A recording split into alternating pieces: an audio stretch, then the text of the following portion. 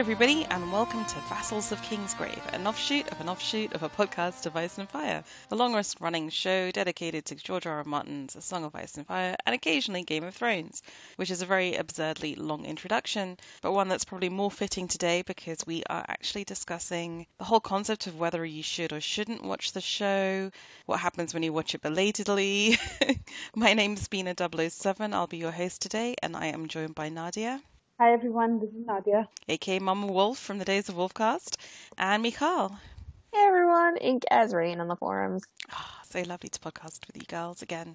So the reason for this whole podcast, this episode of OC, is that Nadia and I were long-time holdouts from watching the show after season 4 and eventually caved, whereas Michal carried on watching all the way through because you are just so active in podcasting and the shows and pop culture in general. So I want to talk a little bit about the whole decision of whether to watch and not to watch and how that impacts the fan community before we actually get into our impressions and reasonings for why we finally watch. So Michal and Nadia, why did you originally decide to or to not watch at the end of season 4? Because that seems like the natural breaking point for a lot of people, right? Like it's partly my job. You know, I cover Game of Thrones. Also, I like talking about pop culture stuff. And Game of Thrones is such a big part of that. And like, you know, the idea of like not doing the Vox was like very upsetting to me. And I just kind of like, I wanted to keep going. I was also partly hoping that they wouldn't spoil quite as much as they would. And they did a lot.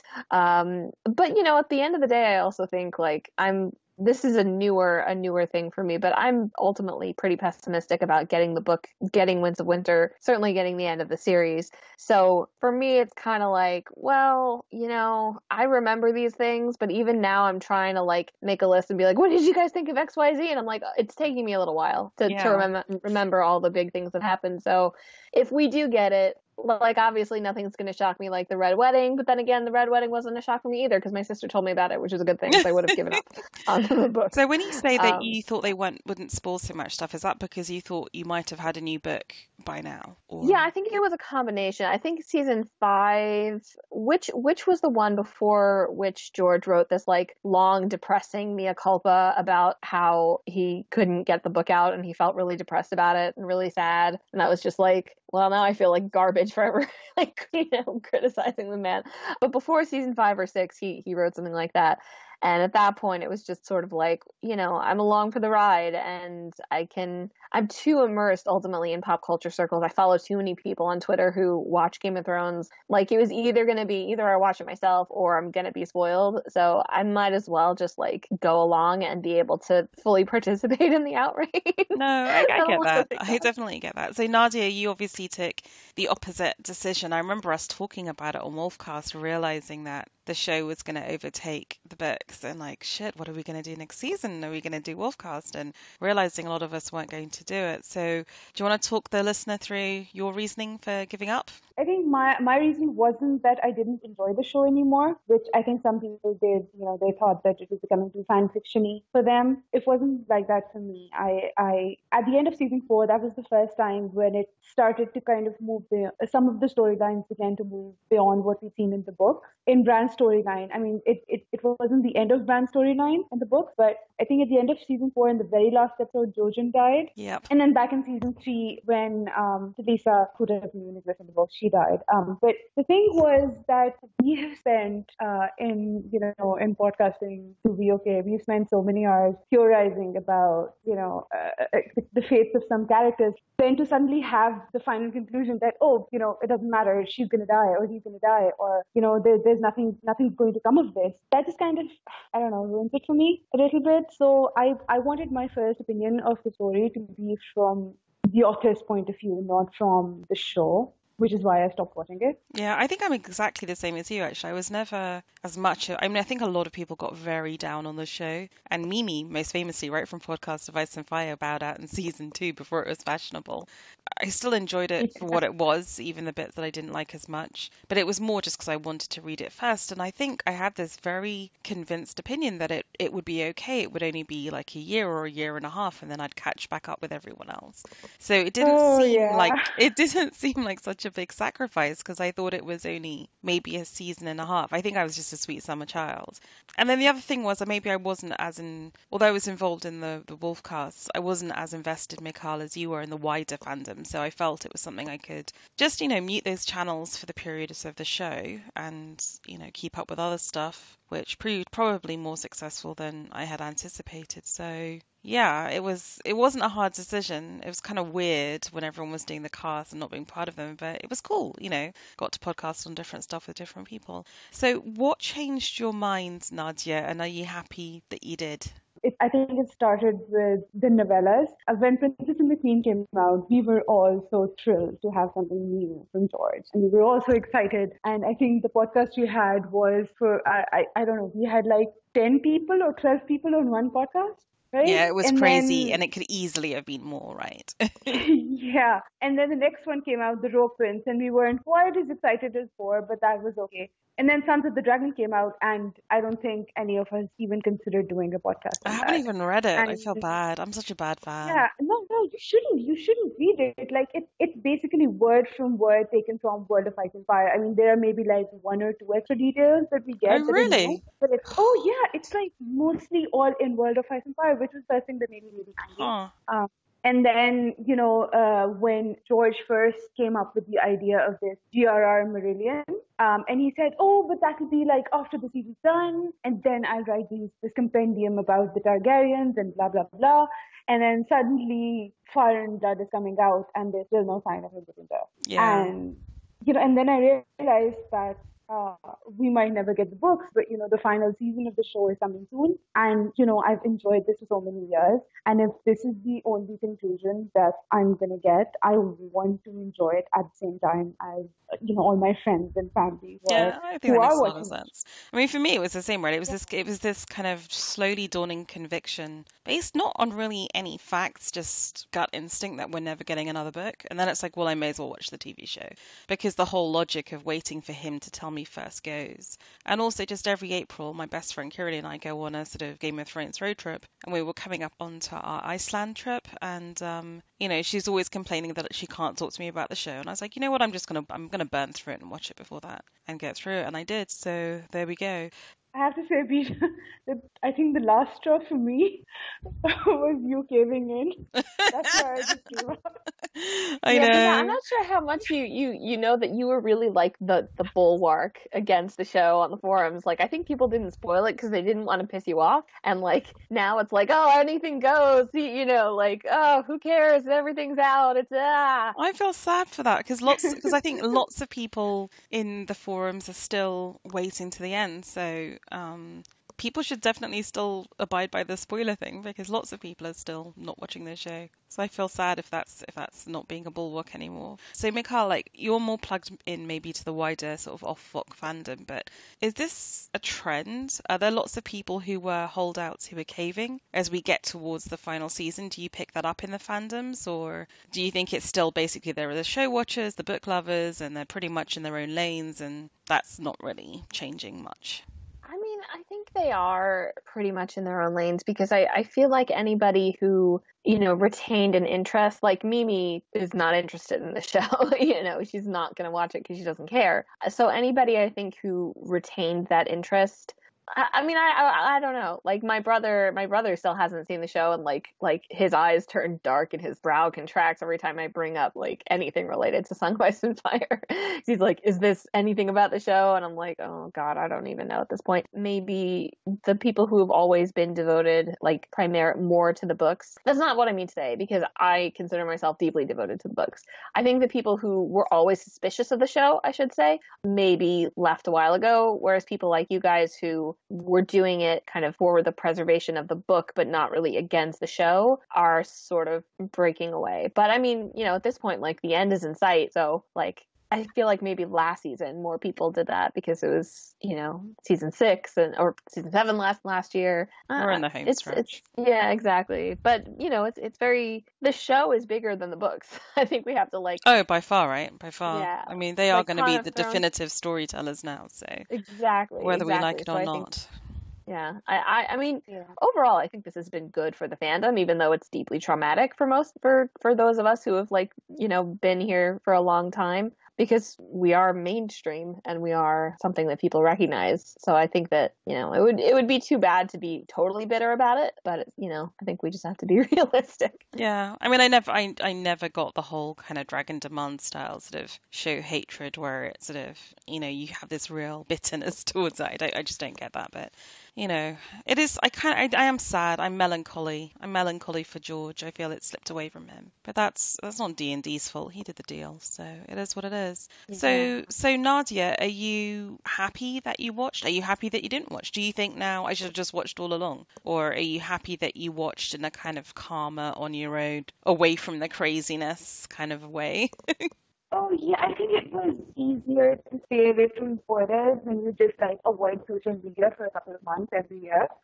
If it had been oh yeah, I'm going to watch the episode tonight or the next day, and I have to avoid spoilers constantly, I have to avoid talking to everyone, that I think would have been more difficult to avoid spoilers in a way. I agree.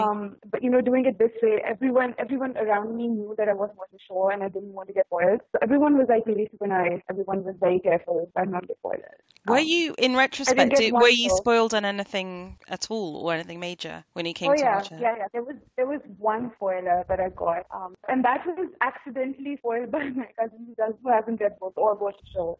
And she'd seen something on Facebook or something, and she mentioned it, and then I kind of guessed. That was the one kind of line of argument I never got. I remember sort of Vic kind of taking the piss at me when I decided to start watching, how you'll just get spoiled. It's stupid. You can't hold the tide. And I always used to find that a little bit patronizing. All I need to do is mute Twitter and Facebook for 8 weeks a year. It's not a big deal.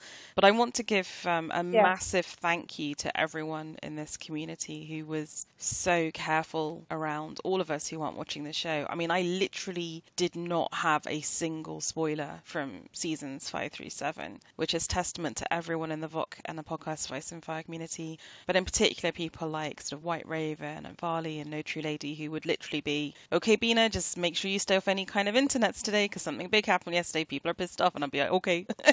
So I just really want to say it's testament to the loveliness of VOC that people really respected decisions on either side of that divide in general, I feel, and were really helpful. So I did stay unsullied, and I'm glad I did it that way. I have to say, I'm glad I watched it on my own, away from the hype. I think there are things that if I had watched them week by week in the VOC community, I would have gotten far more pissed off about than I did. And also there's something about binge watching it, there's not the time to get pissed off about something because you're just on to the next episode, so you're just meh. Whereas if you had a whole week to get traumatized about it and whipped up into a fury, I think I watched it in a much more sort of zen, calm way.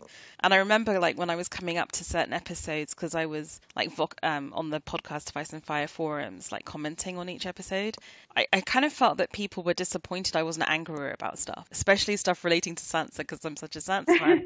And I was Casey was I thought you'd be more angry about this. And I was well, no, actually I'm pretty, I wouldn't have started watching if I wasn't already. Did too, yeah.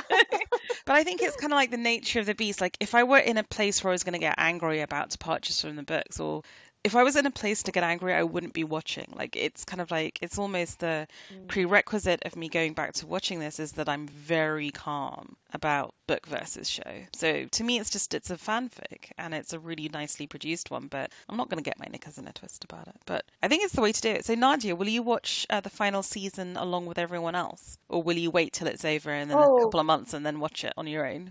Yeah, definitely. I actually, the one thing that I did miss was, if there was something that I didn't particularly enjoy, I could always rant about it later on, Wolfcast or whatever. And I totally plan on doing that for the final season because it's going to be a lot of fun. Oh, okay, good. I'm totally going to do it. Whereas I'm actually going to try and do what I did this time, which is not watch it with you all, wait a couple of months and then just watch it on my own, which may or may not. I might cave in, I don't know, but that's the aim. Oh. I just think it's a much more generous to the show way of watching it. You guys are so angry. I don't know. I totally hear that, but also Yes. This is TV history, like, don't you want to be a part of that? Like, this is the most watched show in television history. Like, don't you want to be a part of that at the end? Also, yeah, being angry is kind of fun. I don't know, I'm pretty so chill. I'm pretty chill. My regular life, I mean, I didn't watch D&D. I didn't watch The Wire when it was airing, so I watched that in my own time. Sopranos, like famous finale episode, I watched that out of sync with everyone else. I'm pretty okay with it. And you have to remember I'm off Facebook and Twitter and Instagram and everything now, so it's kind of like I'm pretty detached from life. I'm so much happier. So I think that's probably a good thing, especially judging by how crazy Ball season 7 was. I think it's just good for me to be in my own space. So then, Nadia, have you gone back and listened to any of the old Dragon casts and Wolf casts and Kraken casts for the seasons? Well, I just finished watching a couple of weeks ago, so I probably will go back and listen to some of them, particularly, in episodes that I don't like, where I really don't agree with the decision the showrunners went. Vicarious anger. I'll probably go back just to listen to discussions on that. But yeah, I'm looking forward to that. Yeah. And then before we get into sort of the changes and what we liked and didn't like, maybe just another more general one, maybe more at Michal as well. Is this the first time we've had like a major fandom where there's been a split like this? And do you think it's had any discernible or particular impact on not the VOC community, just the community in general, or maybe VOC in particular? I don't know. I mean, I suppose VOC in particular wouldn't have the reread without it, because that was a non-show space, a safe space for people and a place for us to podcast together, because we don't have shows to podcast about. But is this like a thing? I wonder if in future people will look back at sort of other fantasy fandoms and think this was a very interesting one because of how it all got paced out. Yeah, I mean, I'm honestly fascinated by this particular phenomenon. I think there have been, I was actually on a panel about this at Con of Thrones, which was a lot of fun. We were all kind of like turning gray as we were talking about it. But I think, I think that there have been maybe some like anime or, other things that have existed, where, the rights have been sold and the story has continued beyond like the original print, version, but definitely not on this scale. Like Harry Potter obviously was long done, even though it started before the series was over, but they finished the series, long before the final movies came out. Obviously Lord of the Rings. Yeah, I think that this is very kind of unique, and it is kind of also tied into George. So it's like at the center of it all, we have this like irascible, old man in New Mexico, who's like everybody kind of wants to discern his, psychology and physiology, to be honest.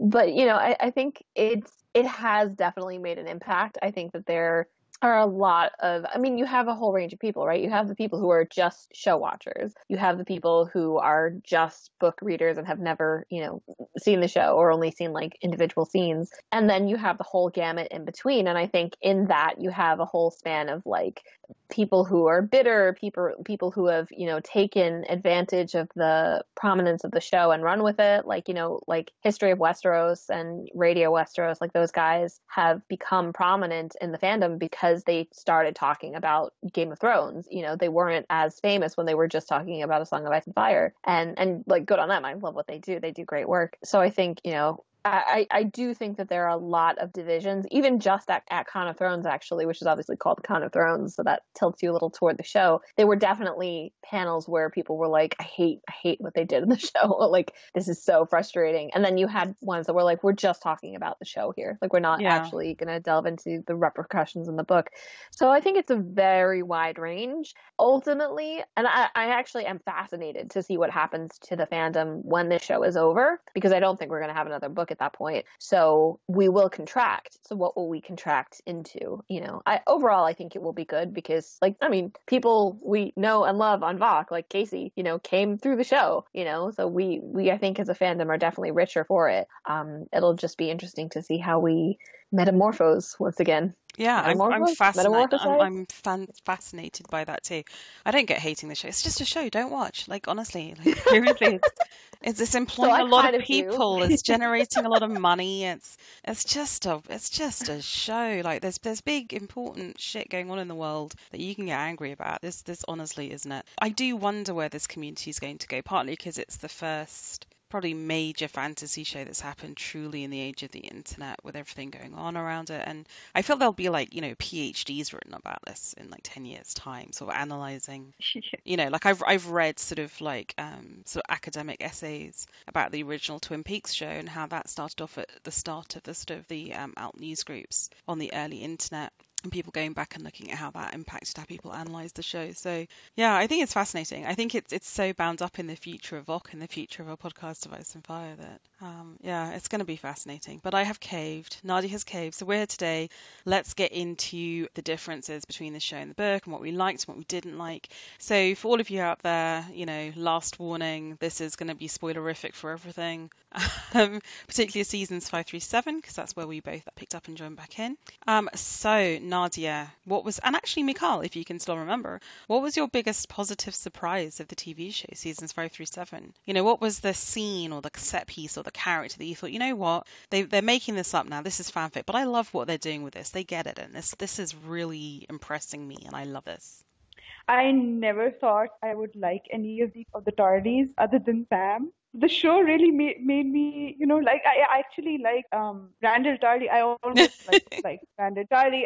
He didn't get that particular line from the book, where he says to the end that you need a good hard draping. So that's probably one of the reasons. But yeah, sure, Randall Tardy and Dickon Tardy, they're both pretty, decent guys, and I did not think I would like them, but I did. I think for me it was the set pieces. I loved Hard Home, Battle of the Bastards. I thought this is where, this is where HBO can do it, right? They can just throw millions at something and make it look amazing, which, I'm lazy. My imagination is not as good as HBO's. So Hard Home I just thought was superb. Yeah. And then even things like, I don't know, some of the character stuff obviously is where it falls down, but I really loved the whole sequence around the death of Hodor and discovering that whole hold the door thing. I thought was so powerful and emotional. And I was just sitting there thinking, how does George write this better than that? How does George make me feel more than this? That would be intimidating for me as a novelist, even if it was my original idea, which I'm sure it was, to think, how do I create something that's more resonant than that? I mean, that just blew me away.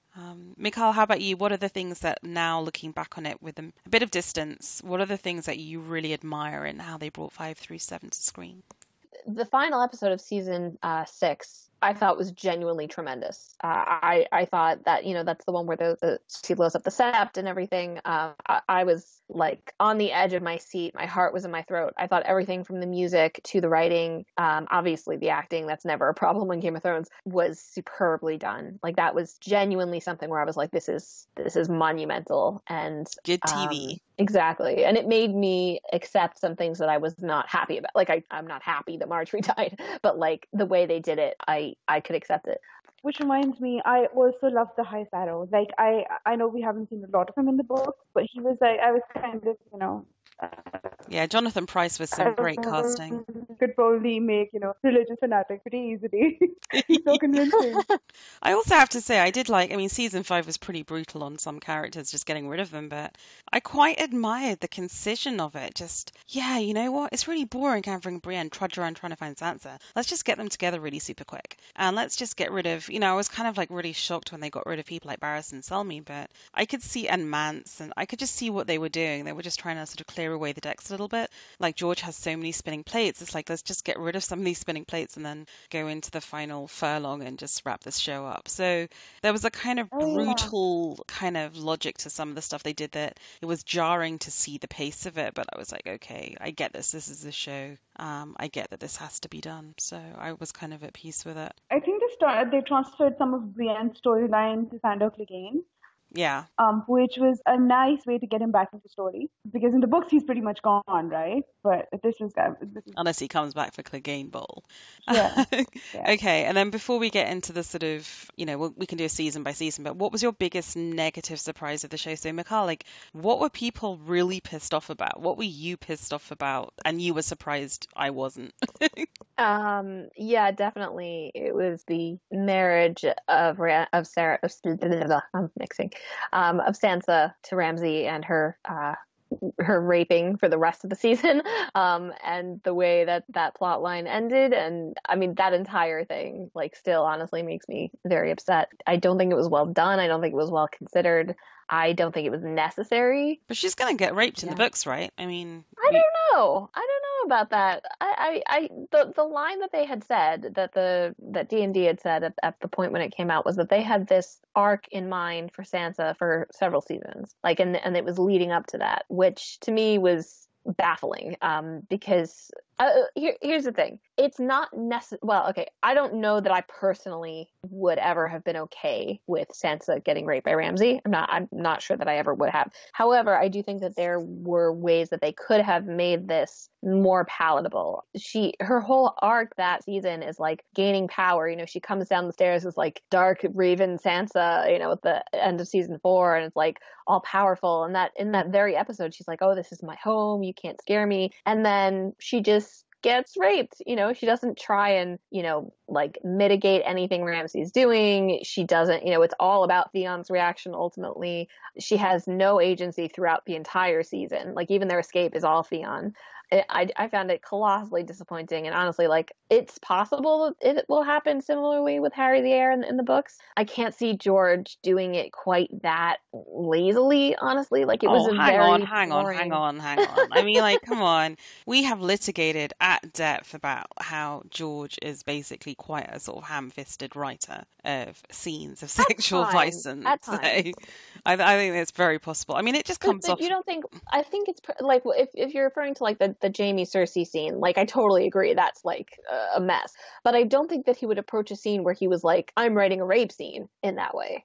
Like, the way he taught, you know, Dany doesn't have like explicit rape scenes in the first book, but like when Drogo's coming to her night after night and she's like, it's like she's biting her pillow so she doesn't scream in pain. That is a very vivid, very sad part of her story. So I don't think that he would approach like deliberately writing a rape scene in that way, especially not from Sansa's point of view. You know, we're in Jaime's point of view when that bizarre scene happens. Okay, so let's get into season 5 then, of which this is a big storyline. So in season 5, just a very super quick bullet point summary. In Essos, you've got Dany marries his star, she exiles Jorah, she makes Tyrion his star. I forgot about that guy completely. She flies away on Drogon. At the Watch, you've got Hardhome, the assassination, Sam gets laid, you've got the death of Aemon. The North, Littlefinger marries off Sansa, she's raped, Reek rescues her. Not my Stannis, R.I.P. Selyse, Brienne is revenged on Stannis. In King's Landing, you've got the rise of the Faith Militant, the Walk of Shame. In Dawn, you've got Bronn and Jaime's Dornish road trip, R.I.P. Myrcella, Arya training montage, kills Meryn Trant and goes blind. So that's season 5. So within that, you're right. I think the Sansa thing is the thing that's big. Okay, so help me out, because I'm genuinely trying not to be obtuse here, but to me, the thing that kind of annoyed me in this whole storyline is I didn't understand the psychosexual motivation of Littlefinger giving up Sansa to Ramsay, even for, so to say, political gain in some way. He's got the Eyrie, he's got Sansa who he fancies, and that whole thing just seemed weird to me. Like, suddenly he's allying with Ramsay. So that's the thing that made me angry. That just didn't make any sense to me. The concept that Sansa, what does he get? He gets nothing. It makes no sense, right? So what does he get out of it? Nothing. And then, so that made me angry. But the idea that Sansa, like, her getting raped on her wedding night has nothing to do with whether or not she's become this kind of emo goth Elaine in season 4. It's Ramsay's going to do that regardless. I thought it was actually handled okay insofar as they don't show it graphically, which is respectful. You know, they show it from Reek's reaction because that's, I think, just a gentler way of showing it, maybe. And I loved her character thereafter, that she becomes this very sort of hard, cruel, almost cruel in reaction to it. You know, that gets rid of every shred of romance she ever had. And I just didn't, I think I'm missing something because I'm not getting angry enough about it. It genuinely just struck me as a really well-acted storyline, and I didn't mind Reek rescuing her, and I just thought she becomes this badass Sansa 2.0 afterwards. And when she talks about it, she's talking about it, I think, with Jon or someone. She says, you know, he really hurt me. And I don't mean he sort of, you know, he hurt my romantic heart. I can still feel him doing things to me. Like, you know, there is due thought to her trauma. And I don't know, Michal, help me. Or Nadia, like, where do you fall between me and Michal in our reactions to this? Yeah, what do you think, Nadia? I'm interested. Yeah, I think I agree with Bina. I don't agree with how the storyline came about. Like, Littlefinger had a very clear plan on how he planned to keep on controlling Sansa, right? Because that's the one thing he doesn't want to let go. He wants to have cats. right? And this is the only way he's ever going to have her. Not going to let Sansa go willingly. His entire plan of, having her marriage to annulled and then marrying her off to Harry Harding and then arranging a convenient death for Harry Harding and then, it goes on from there. But his entire plan rests on being control of Sansa, right? Yeah, exactly. Why would he give it up to this complete stranger he knows nothing about? Yeah. And this... I mean, the reason why he did that is because they wanted to have Sansa get raped by Ramsay. He's control of Winterfell. Yeah, so that's like Exactly. stupid writing. It doesn't make sense That's even stupid in the writing. show. It doesn't make sense even in the show. Like giving Sansa away to Ramsay, he loses whatever control he had over her, but through which he also loses control of the North, right? Which was why he took and hid Sansa. He's basically declared to the whole world that he has her. And that's just stupid. Like... So how do you feel, Nadia, about the specific thing about how the rape is depicted or the aftermath of it, which is what Michal seems to be more objecting to? Yeah, I was actually fine with it because if you look at the book, it's basically the exact same thing that happens to Jane. So it doesn't really matter if it's happening to one female character or the other, as harsh as that sounds, because we don't have that emotional connection to Jane that we have to Sansa. So I think it makes more sense for her to be in that particular scene. If they've, forced her into that storyline, then, we can't change Jansa's character. And I think it was fine because we didn't actually see the rape scene. Like Bina said, it wasn't graphical. It was more Theon's reaction to it. So okay, Michal, what are we missing? Because I like to think we're sensitive, yeah, exactly. right on sisters and feminists. What are we not getting? And I think this is a classic example, I think, of watching this on your own and not in the hive mind. But yeah, preach. No, absolutely. I think that is definitely a big part of it. I mean, there's so many things about it that bother me in terms of I genuinely think that rape should be treated very carefully on television, and not that a show can never do a rape scene by any means, but that it has to be super considered and it has to be more centralized because we're so used to it, especially shows like Game of Thrones, people are getting raped in the background in some scenes, and it's to me this was just kind of part and parcel of their oh well, men like Ramsay rape, so Sansa's obviously going to get raped, and she can't possibly have gained any wisdom about how to deal with men or attempted any strength in that arena. Exactly also the fact that Littlefinger is a psychopath. What? Yeah, it sounds like you're giving her too high a bar. What is she meant to do to stop him? No, not that she could stop it, but I envision that scene of her being because Littlefinger has asked her oh, do you want to do this? And she's she agrees to do it so she can get Winterfell. And then she has that scene with the girl who dies at the end of the season about how she's not afraid. So in my head Sansa could sit down on the bed and be my lord, tell me about yourself. We're just married. She could have experience they're not in that Sansa should have stopped her rape, but ways that the show could have presented Sansa being in a stronger mental position. I think the way they show that is in her reaction. You imagine a Sansa pre-Elaine, pre the transformation in season 4, going through the same thing, making an arranged marriage to sort of, A, she wouldn't have done it with that same kind of agency. She would have done it just to please someone rather than because she wanted something, aka the North. But B, I think the recovery from it, I think, pre-Elaine Sansa, it would have broken her utterly. Whereas post-Elaine Sansa, who did do it for politics, who takes some sort of agency in that decision, I think has this, not recovery, because of course it's a brutalizing experience, but she becomes so strong on the back of it. And I think that, aren't they showing the character? I mean, you said it wasn't a centralizing thing. I think she's one of the central characters by the end of season 7. She's standing there very powerfully of all the remaining major characters with one of the major character arcs. And this rape has been one of the key things. And I don't know. I mean, it felt to me like it was a very powerful reaction to it. But that's also after they had several seasons to hear people being we're really upset about this. In season 5, I really don't think that you see much of Sansa's, quote unquote growth. Oh no, because she's just being rescued at the end of it, right? So it's on season 6 and 7. Rescued? There's zero agency. There's nothing that is going on. And I just Sansa is hated by so many people to begin with that to me it was you have to give her a little more, But they do in 6 and 7. I think you're asking too much of them. People hate her for it, by the way.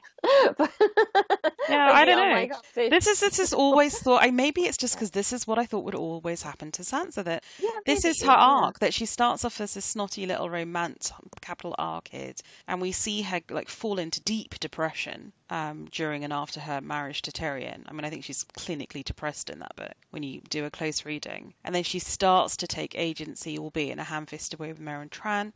And then she goes through puberty, which is hugely significant. She becomes the Elaine character. And then I think there is going to be a brutal rape, and that this is going to be key. She's going to become this badass. And I think that Sansa too, this is exactly what I think is happening to her. So maybe that's why I don't find it shocking or it doesn't piss me off, because I think it's an awesome character arc. I think it's just, you see so much sexual violence in these books that just breaks women, or where we don't get to see the reaction to it, or it's just a horrible, depressing, sort of broken reaction. And here's someone who seemingly is in such a power position by the end of it. I don't know. Yeah, it just didn't bother me. Really didn't bother me. And I apologize to any listener who's getting really offended now, because I know some people will be. And it's a blind spot maybe. Oh, no. I'm not Maybe offended. it's just I think because it's really interesting. Some listeners will be though, I'm sure. To me, like, this is like, I'll never feel the same about Game of Thrones after this. Like, they're always in my Wow. bad book. But I think it's really interesting. And like, obviously, like, I think you guys are both very smart, incisive viewers and readers of the book. So it's really interesting for me to like hear how you perceive it. We're also both like ardent Sansa fans, so maybe that's coloring us a lot. Yeah. And weirdly. Yeah. I mean, but to me, like, honestly, seeing that happen to Sansa was like so devastating. Like, I remember sitting there on the couch, like, watching and being like frozen in horror and just being I was actually relieved. I was like, this could have been handled in so much more of a crass manner. This is actually relatively, sort of like respectful from a GOT perspective. Well, I mean, also, I'm not sure how old Sophie was at the time, so yeah, I'm not sure how much. The issue I do have with Sansa's storyline is that she did not have enough time with Littlefinger to acquire, to become the politician that she's supposed to be. That's also true. Like, she's had, so she needed more time just to be, to be her Littlefinger's student. But that's true of all the, if you think there are two major and one minor education arcs in Feast Dance. So the two major ones are Jon and Dany learning to rule Veiling, which adds piquancy to their later decisions, one hopes. And then there's also the Sansa learning from Littlefinger. None of them have time because this is also compressed. And I remember thinking when Jon is assassinated, then is brought back by Melisandre, that a lot of the emotional weight from that was taken out of it for me, because we need to see him try so hard to do the right thing, but get caught between a rock and a hard place and fail, to add emotional heft to him being knifed by his people. And we just didn't get that right. And the same with Dany. So I think you're right, Nadia. Right. So the other big thing in season 5, which I realized in retrospect was a huge thing, and I absolutely know now that's what Varley and Julia and Brett were telling me to stay off Twitter about, was #NotMyStannis. Nadia, how did you feel about this little juicy nugget? I always loved Shireen, like from the very beginning, where she's teaching in the show, like not in the book, in the show, when she's teaching Beowulf how to read. She's like a very innocent part of Game of Thrones, and you don't have many of those characters. And she's not just innocent, she's pure. Exactly. And to have that happen to her, it was so painful. Like, that was probably the worst thing. Like, her own parents gave the permission for Melisandre to burn her. Yeah, it was so ridiculous. I have to say, I didn't get angry about it just because Stannis, I feel, had been... You could just see stupidity coming in the way they were treating Stannis' character. And I like him as a character. I'm not as much, you've got real Stannis fans out there. So it kind of annoyed me, but I was able to sort of mentally compartmentalize it. So again, I think that was a benefit of watching it away from the fandom. But I can imagine if I'd have been watching it with all of you, Michal, getting really pissed off about that. It was just ridiculous. Well, I got more upset. I'd written off Stannis, because they clearly didn't understand the character, and they just kind of had him flailing about doing random things. Even Stephen Delane has said, like, he's like, I had absolutely no idea what I was doing. Like, nothing seemed to connect. Nothing made sense. He's like Littlefinger, isn't he? Yeah. What's your motivation here? I don't know. Character X needs to get to point Y, so I'm going to do something now. Exactly. So, like, to me, that was like, that kind of added more of the sting. Like, when Stannis burns Shireen in the books, which is going to happen, I anticipate, I'll still be incensed, but wait, you think it's gonna happen in the books? Oh yeah. Oh man, they came out and were like, there's the when prophecy. George told us about this, we were shocked, and it was like they were so clearly covering their ass on this. But George Even could if they change his hadn't said mind. that, George told him shit 10 years ago. He can change his mind. I mean, That's true. That's true. But I think even if they hadn't said that, there's this prophecy about Shireen that I think Melisandre has this prophecy about Shireen, where she sees these, I don't know. there's a lot of that. There's a lot of King's blood. There's a lot of like, oh, maybe Shireen's actually still like sort of dead anyway because of the grayscale, and the grayscale's gonna come back. Yeah, I think it's because Melisandre thinks about her like that. Like she thinks of the smell of death coming from her or something. I don't remember. I have to look. I just thought that was plaguey like, stuff. It's prophesied like Shireen is Yeah, and there's supposed to die. skulls when she looks at Hatch face, right? And like, I just thought that was plague. I mean, I think it's douchey if they kind of cover their tracks by saying, well, George told us. That's kind of stupid because that's a spoiler. So bad on you, D&D. That sucks. But then even in the book, we have like multiple characters trying to get people of King's Blood away from Stannis. Like, right, first was Dewa Siwas, who got Edric Storm, and Edric Storm was Stannis' own nephew. Even if he was bastard, he was still Stannis' nephew. And Stannis was convinced that Stannis would burn her, which is why he took the massive step of getting Edric Storm away. And then Jon, when he had to send Mansraider's son away, because he thought that Stannis would cave into Melisandre's demands and let her burn him. Yeah, you're right. So this is plausible. And like he sent like both Mansraider's son and Maester Daemon away. Like he was like, if they figure out he's a Targaryen, he's gonna die too. So it's been happening in the books all along. So then why are people getting pissed off about it then? Like if it's going to happen anyways. I think people were less upset about Shireen. The Shireen thing was, at least I can only speak for myself. It's more the how, again, like the fact that like this kind of read to me as like they just need to clear the decks of this plotline. They need to get rid of everybody. So of course the second Shireen dies, her mom commits suicide, because that's another character they never understood. Then of course Melisandre escapes with basically no consequences, like gets the hell out of Dodge. George is kind of the master of consequences, right? Like I anticipate there being much more experience with this than just that. But I will say that like I found that scene profoundly upsetting. Like maybe that's maybe good more TV. upsetting to watch. But that's good TV.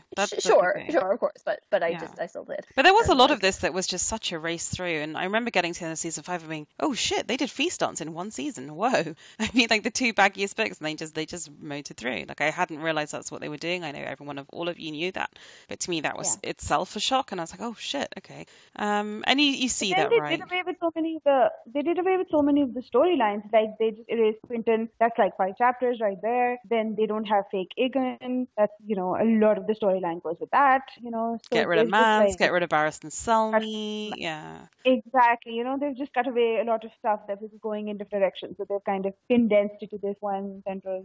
Which I don't mind. I mean, maybe they did the pruning too harshly, but I'd rather have the pruning too harshly than the bagginess of Dance. So I'm kind of like, that's fair enough, I think. And then to balance against all of that, so Michal, in retrospect, did the Sansa thing cause more trauma than the Stannis thing in Volk?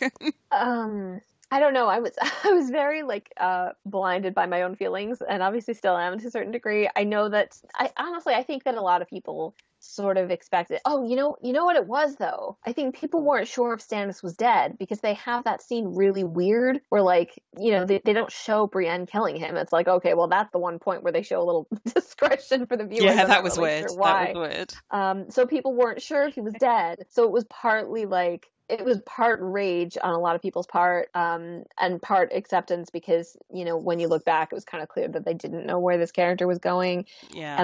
And but then also that but is this story over, or are we going to have badass Stannis re-rallying troops, joining with Brienne, who finds forgiveness in her heart or something like that. Oh God. For me, that wasn't the weird part of that scene. It's just that Brienne suddenly comes across Stannis, who's like the one person left standing on the entire field, and Ramsay Bolton, who's out for Stannis' head, is nowhere to be seen. I know. I know. It's so convenient for Brienne to find him and kill him. It was a very forced scene. As amazing as the Battle of the Bastards is, like the Battle of Ice, what's supposed to be the Battle of Ice, is so hilarious. Oh, it's terrible. The thing about Game of Thrones, right, is it does reach some incredible highs. It really does. But then when it hits those lows, it's quite appalling. Like Yeah. not to segue into Dorne too early maybe, but like all of Dorne is like, what the fuck is Oh, going This yeah. is very boring. Like, you Oh, got yeah. this Bronn and Jamie Dornish road trip, which was kind of funny. I was like, okay. I just didn't give a shit about any of that. Marcella dies, whoopee, great. Even the Arya stuff, I don't care. She kills Meryn Trant, goes blind, whatever. Yeah, death of Aemon, okay. Not as sad as it was in the book, so whatever. Well, I'll Drogon, tell you what bothered me about Tyrion. Shireen. Oh. Not Shireen. We did that already. About Marcella. It was just that like they had started this plot line where it's like, oh, she's gonna be, a person, and then like she was this kind of like very silly little girl who then, is killed by the misplaced anger of the sand snakes, which to me, Yeah. like it's Also I uninteresting. Don't care. yeah, but I get why like they made Ilaria more bloodthirsty, but at the same time it's like that's a really powerful character in the books that she is totally uninterested in this, and like if they could have incorporated some of that, like even have the sand snakes were crazy stupid anyway. I heard somebody say that they basically put all 7 sand snakes in a blender and then poured out what came out into 3 different cups and gave them different names and a weapon. So like that's okay, basically though. yeah, but that's Too many like sand snakes, anyway. oh no, not in terms of there not being 7, Yeah. that's fine. But just in terms of them having like distinct personalities. Oh, okay. There are 8 Yeah. sand snakes, just to point that out. Yeah. Oh, don't care. Yeah. So Dawn, Jamie. I mean, I think actually the big thing I realized in season 5 is that as much as I want things to be compressed, because Brienne doesn't change as a character for her wandering, but Tyrion and Jamie do change in Feast Dance, and Tyrion becomes really dark, and Jamie becomes distanced from Cersei. I mean, that's kind of like the whole reason why we need to have the sub scene and everything that comes afterwards, and it's just like you suddenly realize, or it dawns on me, okay, so Tyrion, they're going to just keep as a nice wise guy because that's what the fans love.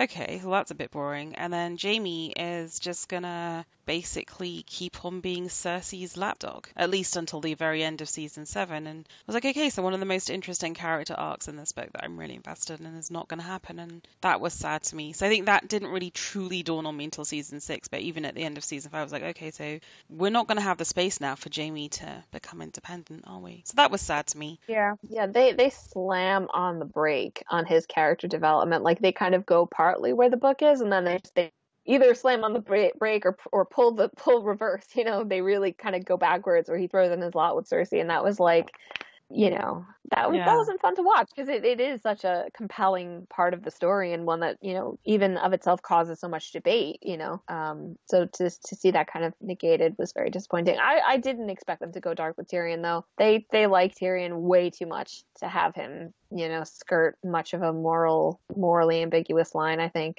Yeah, I mean, it's a commercial enterprise. He's their most popular character, right? So to a certain extent, I'm surprised they went as dark as they did with Arya, especially when she's in Winterfell sort of messing with Sansa. I was like, ooh, they really are going for it here. So guess who the internet was rooting for in that situation? Yeah, I know. That's because you guys are a bunch of psychos. Psycho apologist. I was like, guys, Sansa's asking her sister why she has a bag full of face skin. How is that not normal? Like, how is that wrong? Yeah. I want Arya dead. Arya to me is in the same category as dragons. She got to go. Gots to go. Okay, like on to season 6. Actually, I mean, Hold on, we didn't talk about the Walk of Shame. Oh, that was awesome. That just comes under the category of like good. amazingly filmed, amazingly acted. Just went to Dubrovnik just over a year ago, recognized all the streets, loved it. Oh, everything to do with Faith Militant and Cersei in season 5 was to me a total highlight. I loved all that stuff. Oh yeah. Yeah. Yeah, no, that was good. The Walk of Shame was good, and I think that they played a good line of like where you are in the book of like both being kind of satisfied and also being horrified, and like both rooting for and against Cersei at the same time. So that I thought was well done. Yeah, it's a delicate line. I think they captured how well, how long it takes to get from one part of you to another. Like the scene itself is so long. You get how like at the beginning, Cersei walks out. She's got like her head held high, and but then it just keeps on going and going and going, and you start to see your shoulders fall, and it's just terrible. Like, yeah, Lena I Headey, hate Cersei, very, but very then good. fear for her. Yeah, absolutely, love it. Yeah, I mean, I don't think her face is like moved much since season 1. Like maybe an eyebrow or two, but like yeah, she's very, very powerful in what she does. Yeah, it's a great part. Okie dokie, on to season 6. So a summary of what happens, broadly speaking. Sans and Zombie John defeat Ramsay Bolton in battle, but not before Rickon dies. No. R plus L equals J is confirmed. Tree Bran is still ambulant. Shocking. Cersei tortures the Great Sept. Loras and Marjorie die. Tommen tops himself. Sand Snakes kill Doran, ally with Queen of Thorns. Arya kills the Waif and returns to Westeros. The Hound lives. Jaime takes River Run and kills the Blackfish. Arya kills Walder Frey. Sam goes to Old Town via his family, nicks his sword. Dany takes command of the Dothraki, then flies back to the Battle of Meereen. Daario is left in command. Dany goes to Westeros with new allies, Theon and Yara, after the Euron coup. Other stuff happened too. But it doesn't feel like there was as big of a single issue or issues like Not My Stannis. So what was the biggest touch point in this season? Like, what were the things that people got really angry about, Michal? I think probably the anything like the beginning with Dorne, people were definitely like, all right, what? You know? Yeah. Like, okay. I wonder why. Yeah, right. It's baffling. I think that people were maybe upset about, like, at least I was upset about the Rickon thing. I thought that was really a bummer. Oh, that was so brutal, but so well done. He's here. He's running. Though, like, he's not here. He's dead. Fuck. Oh, it was actually really funny because the actor Art Parkinson like wrote on Twitter, and you know, like it's also crazy because like, you know, I remember when the show was greenlit. I remember the day these kids were cast and like writing to them on Twitter and being like, you know, when they were like 8 and 9 years old, being like, oh my gosh, you're gonna be so great. This is gonna be amazing. So like Art Parkinson's been on Twitter also since like 2011, and like to see him grow up into an adult and finally like the final thing of his Game of Thrones experience was writing should have zigzagged. And like Twitter was yelling like zigzag right on straight. That's brilliant. Yeah, but that plotline was a little disappointing in terms of like how they got rid of Osha, you know, and some of that, like, definitely not my personal favorite. Like, again, just kind of people could have been in powerful positions or at least made the most of their end, but it's all kind of in service to the bad guy.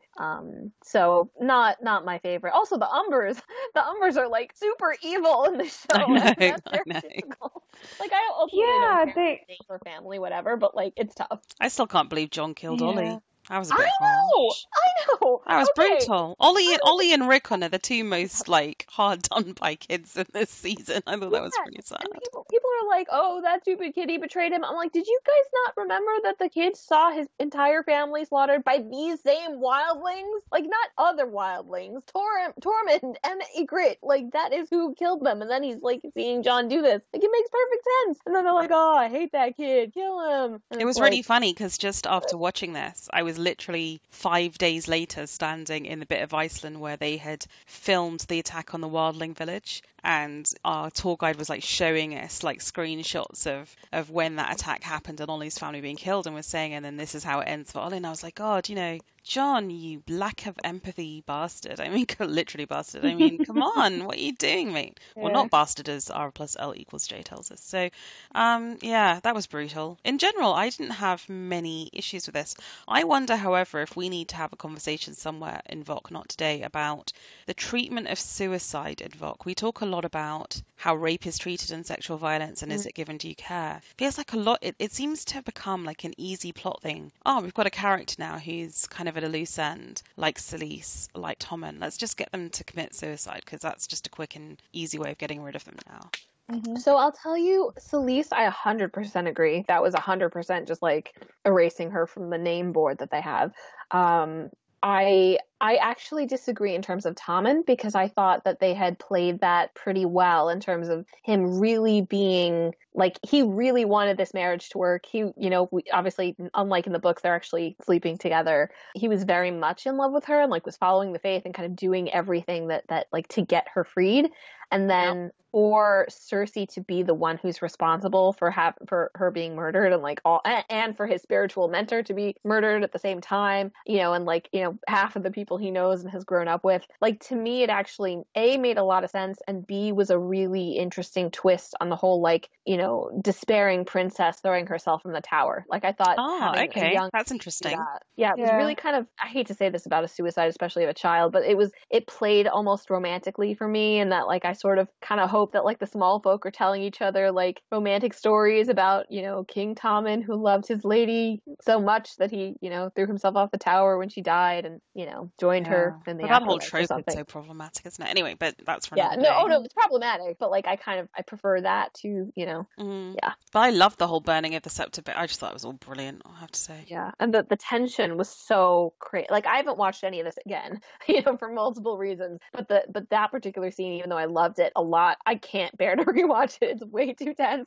And like, especially because I really like Marjorie, and like just seeing her being like, she knows what's gonna happen. She knows exactly when she figures it out. That is like that's an amazing scene. And it's so well acted. Like when she figures out what's about to happen, like she knows that something's wrong. Yep. And for all of you who are missing your Natalie Dormer fix, I can strongly recommend watching the new remake of Picnic at Hanging Rock, which is an all-time Australian Gothic classic. It stars her. She's all over it, and it's an acting masterclass. So go watch that. Sorry, Nadia, continue. She's so good. She's so good. Yeah. I think we do have to thank this show for bringing her to the prominence that she was, because she wasn't she already because of Tudors? Or not really? She was. I mean, yeah, maybe I'm biased, but I do feel like people really were like, oh my God, like the Tudors was kind of like soapy, terrible. But honestly, Picnic at Hanging Rock is so good on so many levels. It's Amazon, right? Yeah, and not because I want to voc about it with you guys, but you'll need to watch it. Okay.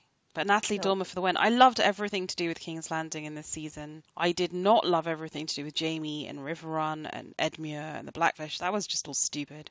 Why would Blackfish do that? Like, why that would was he so dumb. escape? Exactly. Why would he die for nothing? I mean, I could really basically hear him saying, like, well, the writers tell me that they can't write any more storylines for me and can't afford to have me on the show anymore, so I'm just going to commit suicide. Yeah. It was. So I don't think it's okay to use suicide in that way and mentally. I agree. Yeah, it's not okay. I think maybe part of the difference, Bina, is just like Tommen, like it's not a good thing, like it's a very sad thing that he has committed suicide.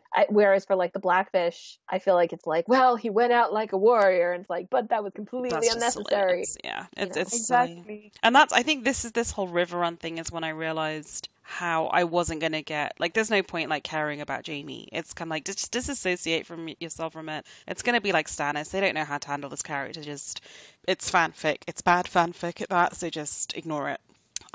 So anything else in this season that was good or bad, or R plus L equals J confirmed? Did people lose their shit? Did all the R plus P equals D kind of people or whatever it is like start like D? I think that was R plus L equals D. F plus G equals H. I mean, like, it was shit hitting the fan. I think people. I think it was kind of the combinations you'd expect. I think a lot of people were like almost taken aback that they confirmed it, because it was. To see that so blatantly, it's a little, it does kind of shock you a little bit.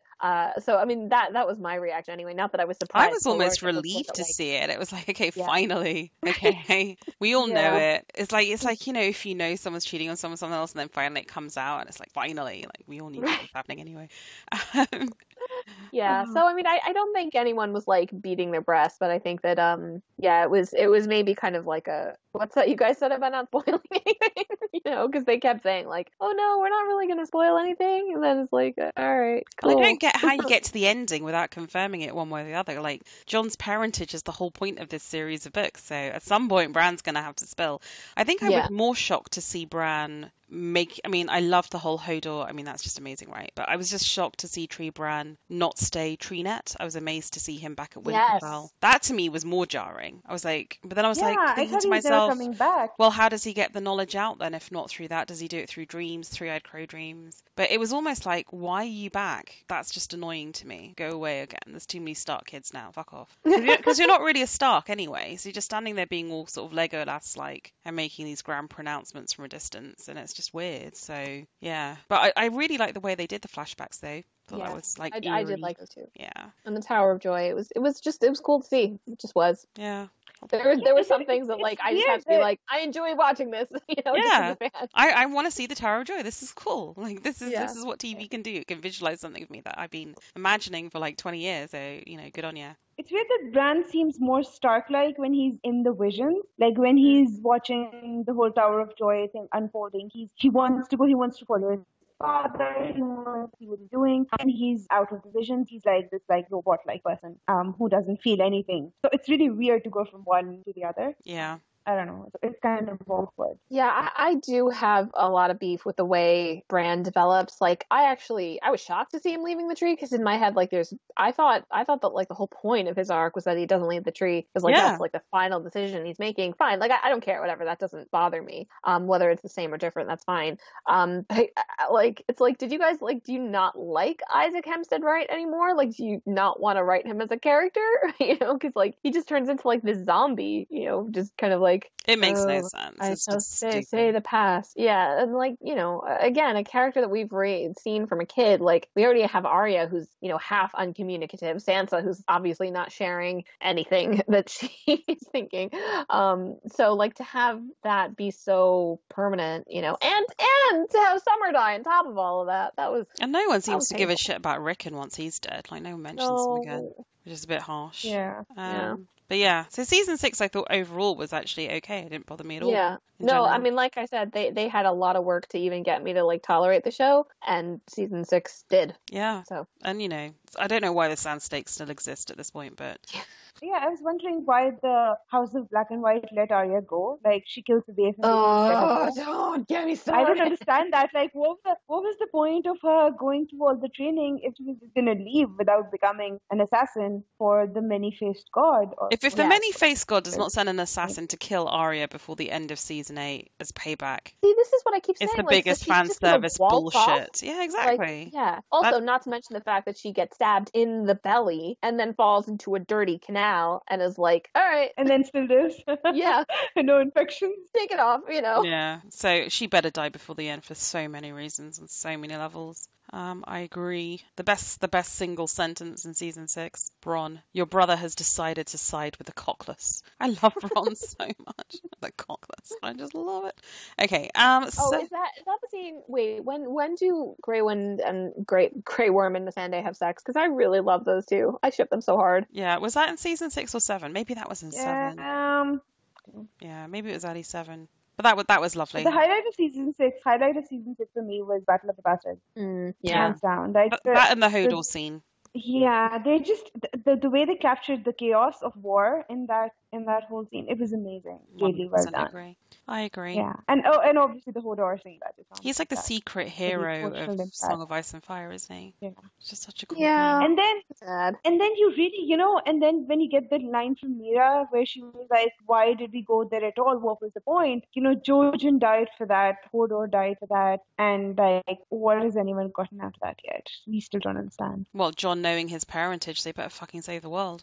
But Helen Reed knows who Jon's parents are. Why do we need Bran to go to a... Because we're not going to see Howland Reed or... I don't know. Is Howland Reed definitely not the High Septon then? Or the High Sparrow or whatever? Probably not. Okay. Colour me disappointed. Okay, on to season 7. So a bunch of stuff happens, and it was interesting. I was trying to make this into a summary, bullet points, and it was all very disparate, which seemed to me a very key telling point about season 7. Okay, Arya poisons the rest of the Freys, heads to Winterfell, looks like she's fighting with Saria, but R.I.P. Littlefinger Biatch, helped by Tree Brand's evidence. Sam cures Ser Jorah, he goes back to Dany. Bronn is with the Brotherhood without banners and believes in the Lord of Light, apparently. Euron wants to earn Cersei's trust, so goes into battle for her against Yara/Theon. She then makes him co-head of her army and promises to marry him. Awesome. Euron destroys the Unsullied ships who found an abandoned Castle Rock, while Jaime attacks Highgarden and the Queen of Thorns again kind of commits suicide while confessing she killed Joffrey. Jon becomes king of the North, heads to Dragonstone, doesn't bend the knee, but Sam's told him there's lots of dragon glass there. Dany leads an aerial attack on the Lannisters. Tormund the Hound, Jon, Gendry, et Al capture a White as proof for Cersei, which is so stupid. A White Walker kills Viserion. Benjen Stark turns up and then dies. Fan service. And then we get zombie Viserion, all crazy balls. Cersei's pregnant. She wants to use the Golden Company to, secure her rule over King's Landing. Jaime rides north because he's finally pissed off with her after like 3 seasons later than he should be. Theon leads a rescue for Yara. Sam and Bran together realize that Jon is a legitimate Targ heir called Aegon. And zombie Viserion blasts a hole in the wall and, bad things come through. So that's like some of many things that are going on. Tormund is still fine. Yeah, there's a lot of shit going on here.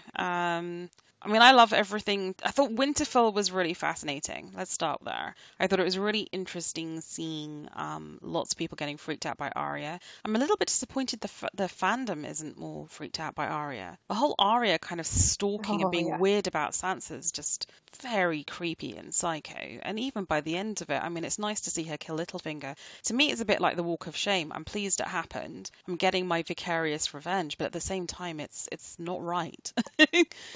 That to me was very much like, that final scene is great. I actually just recently rewatched it. Like I'm very pleased with the way it plays out, but I don't think it was worth all of the tension and all of the, especially because it goes a little weird, right? Like when Arya initially gets back to Winterfell, it actually seems like she and Sansa are going to be okay. Like clearly they don't understand each other, but they're kind of happy that they are alive and exist.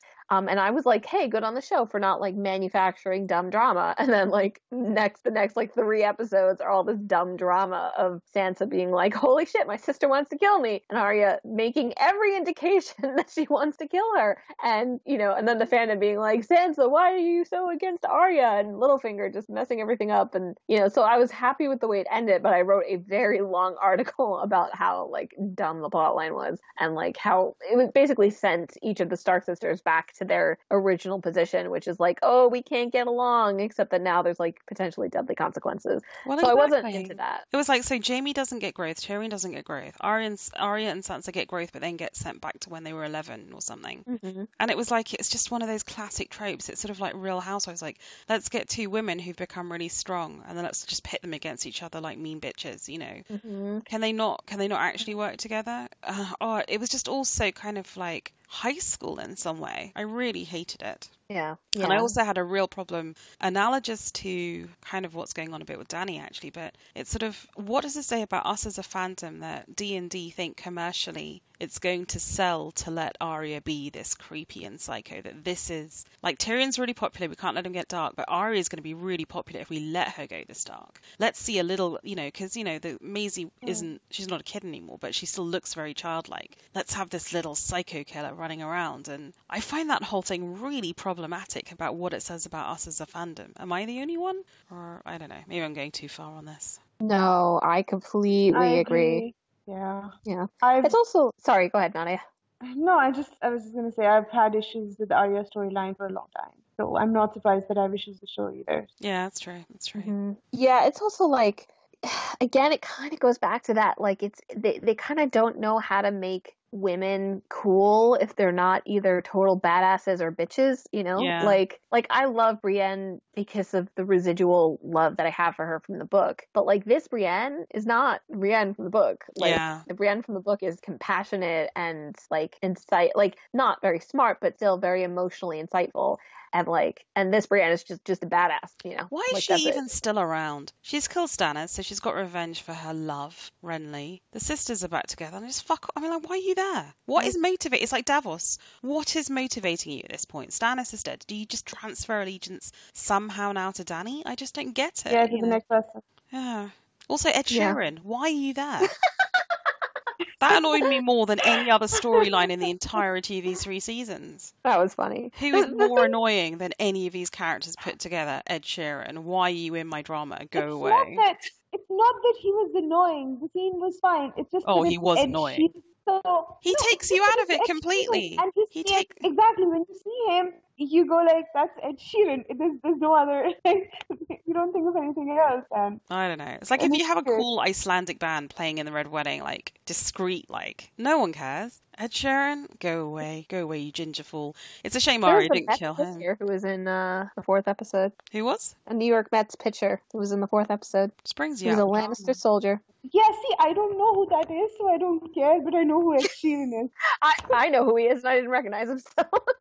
But that's the way to do it, right? To blend in, Yeah. not be conspicuous. Exactly. I mean, the story is Maisie Williams is a huge Ed Sheeran fan, so they did it as like a present to her, and I'm like, cool, but No. like I didn't really care, but it was, yeah. Just honestly, what indulgent. bothered me a little too much about that scene, though, and maybe this is dumb, is just like we haven't had this like gray perspective that George has about, you know, the Lannisters, and like we really haven't done that so far. And then all of a sudden Arya stumbles across the only group of Lannister soldiers apparently in the entire army who are like caring for their dads and expecting babies and are like I know. great dudes who just happen to be on the wrong side. Yeah. And like it's not bad of itself. It's just within the context of everything in the show, it was like so writerly, you So know, ham-fisted. Arya- And I love the idea of that sympathy for the common soldier, because basically they're all just humans, right? But it's like, and then you undermine it with having Ed Sheeran there. right. And also having Arya not really take the lesson from that, ultimately. Yeah, so John, King in the North, so predictable. Song of Ice and Fire, so he's going to meet Dany. You know they're going to get jiggy with it. It's just like, okay. They did, yeah. Yeah, I don't know why Davos is there. I don't know why they have to go and capture a white to persuade Cersei. That just seems Oh, silly that's to me. so dumb. That was like Exactly. they They put could the show in have- hell.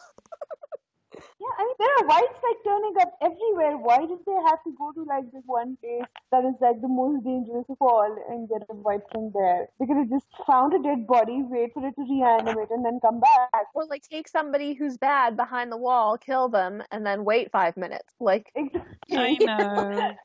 And then just when it can't get more ridiculous, Uncle Benjen turns up and then that to me was in the level of Ed Sheeran. It's like Ed Sheeran was indulgent for Maisie Williams and Uncle Benjen was indulgent for us. And it was just, no, we don't need to see this. the Benjen thing for me was more confusing just in my head, because in my head, Benjen is cold hands, even though I know that George has said that Benjen is not cold hands. So it like kind of doubled down for me on how much the fandom, including the showrunners, are like, yeah, but he's cold hands though. Yeah, I know, exactly. Yeah. Like in my head canon, he's totally cold hands. Exactly. Like, But doesn't matter speak who to cold me. hands is. Speak to me of Ice Dragon law mistresses. Is Ice Dragons a thing? Can that Oh, happen? I love that. It looked I awesome. don't know, but I love the whole dead dragon getting reanimated thing so amazing. I thought it was awesome, and then I thought there must be somewhere out there, some kind of Westeros.org lore master who's like, but this cannot happen. But can it happen? Are people cool with this? Because this is very cool. I I don't mean, know. It's a dragon, right? They can reanimate any animal, right? A human, an animal, whatever. So why not a dragon? It's living thing dead. I feel like it's possible. Also, I mean, see what I think is actually more likely is that one of the dragons, or at least one of the dragons, gets turned against Dany. Because I just think that dragon versus dragon is cooler than dragons all on one side. Exactly. You know, and I think You've got to have at some point dragon versus dragon, or it's not going to end, right? Yeah. So, Exactly. So I tend less. I mean, the funny thing is we've been arguing about ice dragons for a really long time because of the story, you know, the children's book, quote unquote, that George wrote, you know, which is called The Ice Dragon and is about that. So like there's been that whole thing of like, oh, is there like a dragon in Winterfell that's like an ice dragon or something? I really don't know. I'm genuinely like very neutral on whether or not that specific thing will come to pass in the books, other than the a dragon gets turned against Dany. That's what I know. yeah, okay, so we'll find out. But I was not as averse to this as I thought I might be on paper because it just looked good. And again, that's what the show does well. I mean, it really knocked that out of the park. That was amazing. But yeah, a lot else of that North stuff and Jon stuff, and Sansa versus Arya stuff was. Yeah, I just didn't need any of that. And no mention of Rickon and Bran just being a douchebag. All right, don't get me started on the people who were like, Sansa passed the sentence but didn't swing the sword. I'm like, are you fucking kidding me? Like, are you fucking kidding me? It's This just man is- misogyny. The hard time that people give Sansa is just basic old school misogyny. I'm sorry. Yeah, thank you. Also, they think it's her fault that Rickon died. I'm like, I don't even know how you guys function in the world. How can it possibly be her fault? Like, how? Because she turned down the armies or didn't get the armies and then took the armies, and it was some weird thing, and it was like, you know what, y'all just want to hate Sansa. So like, I can't. Yeah. What is interesting to me more in that whole sort of Euron kind of situation is, Cersei is pregnant. Do you think she's really pregnant? Do you think this is going to happen in the books? That once she's got rid of all her kind of incestuous babies, she is going to potentially have a genuine heir with Jaime? I don't know. What do you reckon? Well, that's possible if, we all know about Maggie the Frog's prophecy, right? Where she says, when Cersei asks about the children she's going to have, and says 6 and 10 for him and 3 for you. And maybe that was talking about the duration of their marriage. I don't. Yeah. Yeah, I tend to think that this won't happen in the book. I think that they need to give Cersei more motivation in the show, which is fine. I definitely think she is pregnant in the show. I don't really see the point in them faking it. I don't see the point in Cersei faking it either, since she thinks she can boss Jaime around no matter what, So, yeah. It makes Jaime leaving her worse in some way, right? Because he's also leaving his unborn child. Yeah, but also better because he's really choosing what's right for the world. You know what I mean? Rather than his family. Right. Yeah. I mean, like, his character's so messed up by now. Does it even matter? It's true. Yeah. But yeah, then I don't know. The show also had Cersei had a child with Robert too, right? So they're disregarding this prophecy entirely. So right. Fine. I'm not even sure if that line was in it. They changed Mary's. Not Mary, the Maggie's thing. So it's possible that they. Yeah, I don't remember exactly what said though. Yeah. Yeah. I will admit though, I'm totally fine with John and Dany. I'm like, you're both pretty, whatever. It was going to happen, right? Like, I just feel it's a bit like R plus L equals J, or, yeah. A lot of the stuff that we saw, that it's kind of weird seeing it, but we always knew we were going to see it. So it was kind of like, I didn't like it because I just thought it was such a cliched fantasy thing. But, George can't subvert everything. Like, this was the big one that was going to happen. Because I think John is so stark, so seeing him become all Targ is just a shame. Yeah. But it is what it is. Yeah. Two little short people get together and have sex. No. It's true. It's also like, just for me, it was like, oh, 2 people are having sex and they want to. Like, they both want to. Consensual sex. I know. I'm like, this is a nice change. But undermined a little bit. And I tell you, this is another big problem I've always had with these books. And, everyone knows my anti-dragon rants. But in this season in particular, is it this season or the one before, where Dany raises the Lannister? Is this one where Dany raises the Lannister army? And I think Bronn and Jaime are there with a trebuchet built by Qyburn. And you just see her lay waste to her enemies. And you see visualized what I've always been saying, which is that, dragons are this weapon of mass destruction and there's just no excuse for them. And this is what HBO does. It gives us this visual spectacle. Even though you read it in the books, even though you imagine it, you see it on screen. And then you look at these people like, like the Missandei's of the world, or even people like Tyrion who are still on her side. And you think, come on, guys, once you have seen this, how can you still be on her side? It's beyond, Yeah. No, So seeing John tough. macking with Dany, like this beautiful romantic capital R ice and fire couple, and this is meant to be our beautiful culmination at the end of these books, full of sorrow and rape and pillage and death and destruction, and that these two come together and will set the world to right and will reign as a beautiful couple over the universe. And you just think no, or I think no. Oh well, I don't It's never know. gonna happen. You don't think Dany's going to reign? Good.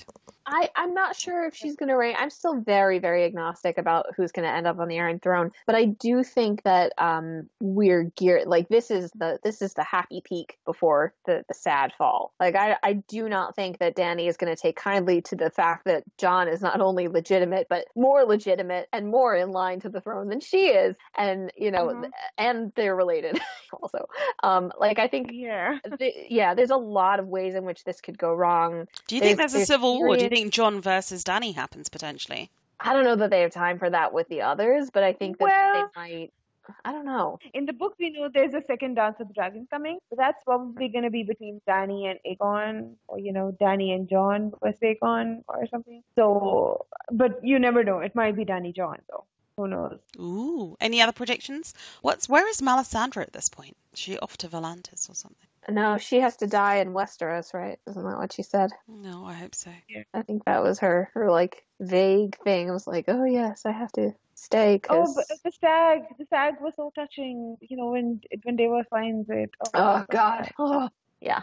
was painful. Also, like, I agree with you, Bina. There's very little reason for Davos to be around, but I just kind of like enjoy him, so I'm just kind of like, that's fine. Oh, I agree, right? You Like, know, I love that actor and I love Yeah. that character, right? So he's in that category of people that, you know, there are people that were killed very, very quickly. And then there are people who are around you, like, you have no reason to be around, but that's okay. yeah. I think that's the whole thing, right? With this whole season 5 through 7. I think of the 3 seasons, 6 was probably my favorite of the 3. 7 was the kind of more janky, but it's kind of like I'm in a very zen place of calm. I can take the set pieces or the emotional bits that I really like and the bits that I don't like, I can very quickly now mentally discard. And I think I just needed that year and a half or 2 years off just to get to that mental place. And I really admire people who could get to that dissociative place earlier. It just took me a little longer to get there, and I think I'm there. So even the bits like now that I'm saying that are annoying me, they honestly, I just flushed them away very quickly. They didn't. 4 years, Bina. We didn't watch show for 4 years. Yeah, it went by very quickly, I have to say.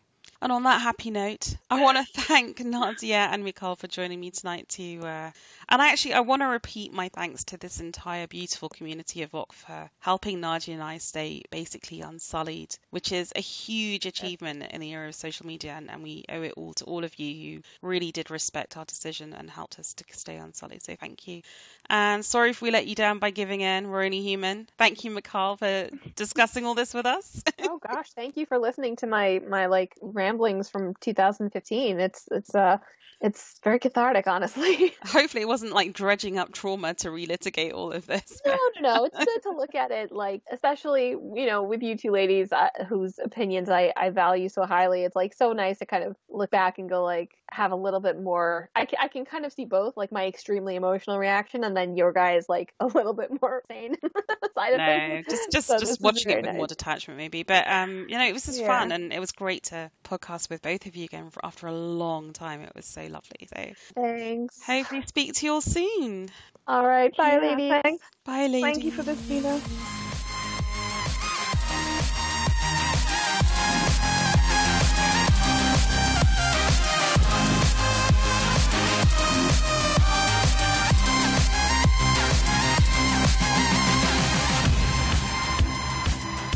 So yeah. We've been waiting that long for a book. Oh, Or longer, right? We've been waiting for a lot. 7 years, because it came out in 7 years. 2011. But that's the calm. And then you realize just how much other stuff that's out there to read and engage with. It's so good. We live in a golden age of television. You know, I just ordered the Man Booker long list. I mean, there's so much beautiful stuff out there that it's, you know, George has given me a lot, and it's fine. It's okay. I'm happy with it. I'm at peace. I'm not happy, but I'm at peace. It's okay. I mean, honestly, if another book came out, that's just a year of my life gone. I mean, this is a controversial thing for the fandom. Do any of us actually want the next book? Do any of us have the energy for the next book? Well, I still want it, and if it's announced, Am I just talking shit? Am I talking utter nonsense? I I don't even want the book. You're gonna go crazy when it's out. I want the book, of course. I'm just talking nonsense. But it's one of those psychological things you do to yourself. Like, I don't even need the book. I have a full life. I'm happy. This is how I used to be when I'm saying I don't need a boyfriend to make my life complete. You know. Oh god, the whole thing's crazy balls. It's been so long since like we've had forward movement and Sansa's story that like I need more. I actually don't need more for myself. This is going to sound so self-serving. I want another book for the community because I do really worry about what happens to the fans more widely involved, more specifically if there isn't another book. Yeah. I'm hoping that that Fire and Blood will be fun to read. That's what I'm hoping for. I'm not hoping that it's like book level or anything. I'm just hoping that it's like an enjoyable narrative style history. You know what I mean? Yeah, exactly. I want more than what we had in World of Ice. I want a lot more. Like, I don't want more dry history. You know, like George can write history in a really fascinating way, or he can write it in like the Rogue Prince kind of way, which is just like, and then this happened, and then this happened. Yeah, exactly. I'm not into that. I mean, Princess and the Queen was really enjoyable. Yeah. I mean, that had dialogue, that had, like, mystery of, like, we don't really know what happened, and, like, you get this from this dwarf named Mushroom. I just feel like George needs to get real. Like, stop referring to your work as a Silmarillion. Reason people go back to that is because they still have a completed text, which is Lord of the Rings, and then everything else, like, flows from that and enriches it. But if you don't finish your main actual set of books, in 50 years' time, no one's going to give a shit about Fire and Blood, I promise you. Yeah, it's true. She says Exactly. bitterly and meanly. I mean, I'm sure they will, and God bless you, George. But yeah, I'm not reading that. Just on the practical level, I don't think this coming out because George is like, I'm really happy with the way this is. I think it's coming out because his publishers are like, holiday Beating him season is up, coming yeah. up, so we want something with George R. R. Martin's name on it, to publish. And he was like, well, I have this, and probably to get paid at this Yeah. point, he need. Agree. Yeah, I think he's the lost his heart. publishers are just grasping at straws now. I don't They think he need wants to something finish. sell. He needs to just, all I need from George, who's given me so much, so he doesn't owe me anything, all I need from him is the self-awareness and the compassion to say, you know what, I'm bored by this now, I don't want to finish it, and that's okay, because it's 20 years later, and I'm going to hand it over to another author with my complete notes and thoughts on how I want it to finish, and let them fill it in for my readers.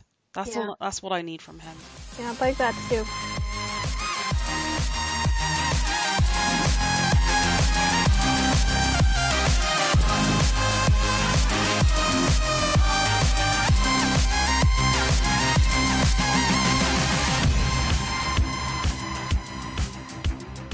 Are you guys TWOW preview chaptering? Actually, some people listening to this won't be. So I'm gonna put this in the after show, guys, so you can carry on listening. Do not listen to the after show, or I will clearly signpost it in the after show and in the show notes. So I just feel that Euron in the TWOW chapter just comes across as so evil and brilliant, and in the show just doesn't live up to that. So that was a bit disappointing, but that's okay. They're not going to introduce a sort of like final act evil villain of that magnitude, so I get that, but it was still just a bit like, okay. This Euron almost seems like a more real character. Oh yeah, because book Euron is something out of like Cthulhu, right? I mean, it's bonkers. Exactly. Quite literally, yeah. Yeah, and this person's motivation seems to make more sense than with Euron. Yeah, he's so not far. killing gods. He just wants to sleep with Cersei. Yeah, exactly. Yeah. He wants control over the Iron Throne, basically. That's well and good. Yeah, I mean, good on him for trying, right? Yeah. Yeah. Join the fray. Why not? Yeah, I mean, everyone Throw your cat in the ring. Him. Yeah, I mean, the interesting thing will be like how that plays with Theon and Yara, because I'm not sure where they're going with that, because they have definitely emphasized that Euron is a sadist, even though they haven't focused on it as much. But like, I don't know, I like Yara. That also kind of bleeds over from my very intense love of Asha in the books. So I don't know, I'm nervous about that. She's also like, she is a cool actress and a character, and she gets some of the funnier lines. There's a great bit of dialogue I wrote down here. Danny, I assume your ships don't come with a demand of marriage. Yara, well, I never make demands, but I'm up for anything, really. Yes, I ship them. Yara, so cool. The other bit of dialogue I wrote down is from Sansa and Littlefinger. Littlefinger, what do you want that you do not have? Sansa, at the moment, peace and quiet. Don't try to always have the last word. Let's just assume it's something clever. Yeah. Oh, how do you not love Sansa in that that was moment? awesome.